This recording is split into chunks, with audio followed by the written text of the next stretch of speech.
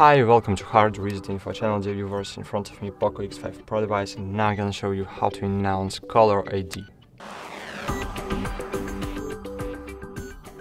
To announce caller ID, open phone application, then click on the three dots button on the right up corner of the screen, then click settings, then scroll down, choose caller ID announcement and choose announce caller ID, and now choose the way of announce. Always announce or only when using a headset. I don't want to enable always announce because I don't want to everyone hear who calls me,